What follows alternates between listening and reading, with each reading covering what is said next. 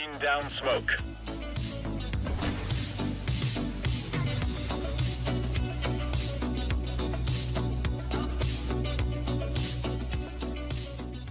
Hello everybody and welcome back to a brand new video. My name is Nalo and today we're going to be talking about these major sticker capsules and a few other things that have been happening on the market as of recent and kind of analyzing them and talking about why these things are happening. Before we get to that though, I did want to go ahead and shout out CSGO Float. I am affiliated with them right now and I think they're an absolutely incredible site. If you saw me talking about them in my previous video on the site guide, you'd see that my honest opinion of them is actually very positive. I think they're a great site and they do offer player-to-player trades that are not actually going to require your API key, which is super cool, and they also offer really good prices and a really specialized inventory. You can get a lot of really cool Cato items and float items on that site, so if you want to check them out, please use my link in the description below. Alright guys, so if you're a CSGO investor, you may have looked at the market recently and said, wow, what is happening with these things? Why are the autograph capsules rising so much in value? And it's not just the Berlin capsules, of course, it's the Katowice 2019 capsules as well. So pretty interesting to see these things finally taking off.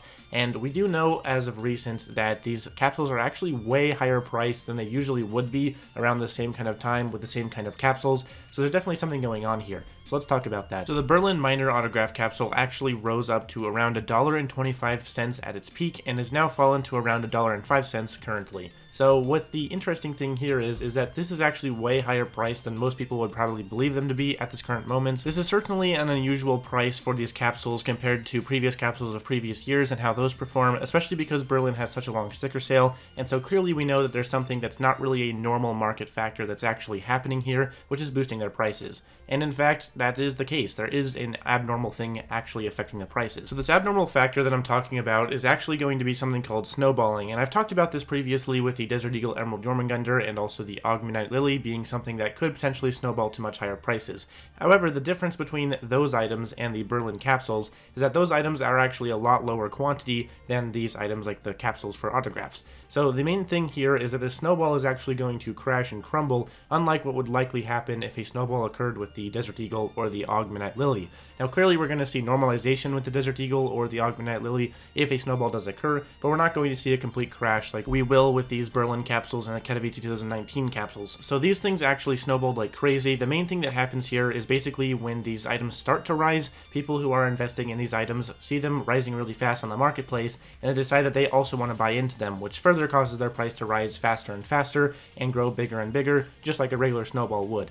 However, at the end of this snowball is a very high quantity, very highly invested into capsule, and that means that these prices are really just prone to crashing, which is really unfortunate, but if you did sell off at the peak, then you did make a lot of money.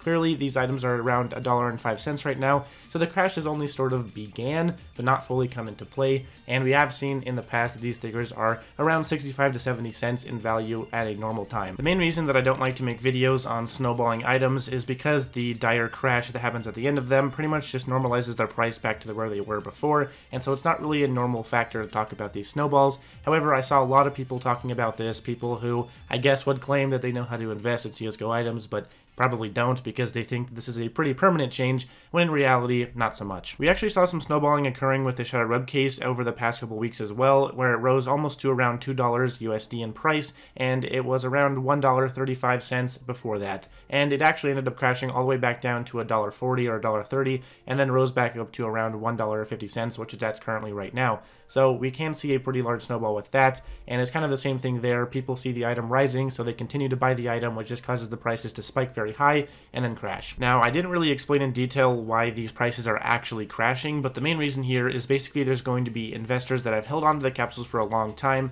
and basically are waiting for a peak like this to happen where they can actually sell their stock off. So when the item continues to rise in price, we actually have a little bit of pushback from people who have invested in the item like crazy and are actually dumping their stock, which causes the price to go lower and lower because people are undercutting each other. At the moment, the Berlin capsules have already dropped around 20 cents, which means that for an item that's worth $1.25 at peak, this is actually a pretty major drop and definitely something we can consider a crash. I would expect these to go a little bit lower as well, just because I think the dollar price point is still a little bit high for them, and I think that they're still going to have a lot of quantity that people are going to sell off, which could result in a lot lower prices than what we currently see. but I think that $1.05 is actually a sort of sustainable price if it does stay around that area. So we'll just have to see what happens there, if it's going to go even lower or if it's going to kind of maintain this price. If you are invested in these Berlin capsules, or I guess the Katowice capsules as well, you can actually sell off right now. Obviously, you are probably in profit if you were holding before the snowball occurred, and if you are selling off right now, you are still in profit, of course, compared to their normal price before the snowball. So I would say that if you want to sell off now, it could be a good time for you to gain some profits. However, I do think that the prices are still going to go higher as they are capsules, and that's how they perform in the long run. But yeah, that's going to conclude the segment for the capsules. That is pretty much what I think about them. I think they were just completely snowballed. I mean, that's pretty obvious by the fact that they've already crashed around 20 cents over the course of like a day.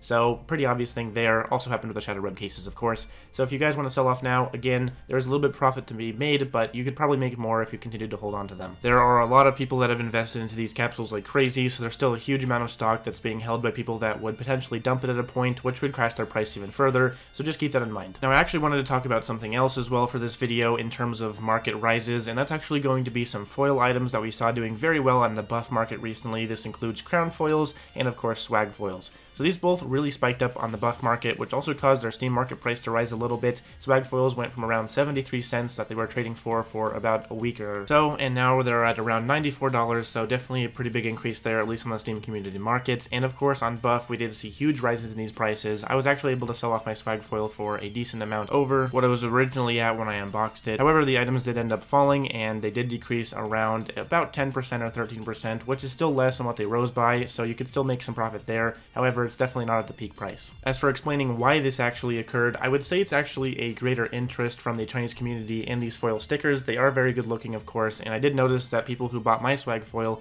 were actually interested in buying a lot more of them. So the interesting thing there is I think a lot of people may have been interested in crafting them in the Chinese community, or may have just been interested in hoarding them in the Chinese community. So either way, that's probably why the prices rose so much. Obviously, they have huge coffers, and they're able to buy a lot of items. So I think that's probably the reason why they rose up. Clearly, we don't know for sure, and there's not really any way to know for sure, but that's probably going to be the best guess. So that's basically what I think about these market movements. Hopefully this was able to clear up some things for you guys. I did want to mention that pretty much all autograph capsules did see a meteoric rise, which is probably just due to the fact that they were kind of having a shared experience. Some of the autograph capsules would see a rise, and therefore it would kind of trickle down to the rest of the autograph capsules on the marketplace. So that's probably why they all saw sort of a rise in general, but are probably now going to crash quite a bit. And I would say if you're holding on to these, maybe try to sell them at a higher peak if they do rise anymore, and probably try to get rid of them if they sell too low. And definitely don't buy on the peak. That's the worst thing you can possibly do. Do not buy on the peaks. That's a terrible idea. You will only lose money. However, if you're in for the long run, I would say just keep holding on to these items. Obviously, this is not going to affect you. This is sort of a short-term market movement that I just wanted to explain,